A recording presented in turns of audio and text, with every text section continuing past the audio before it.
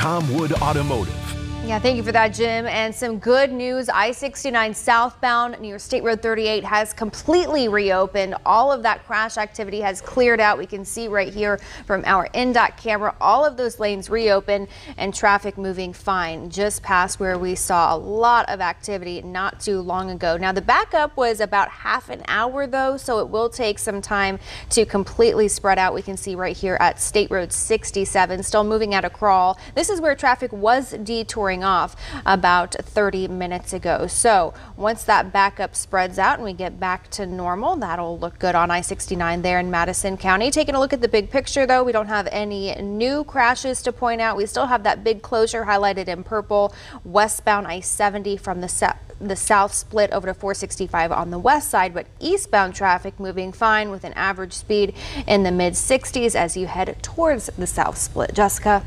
All right, Britt, thank you. At 7:33.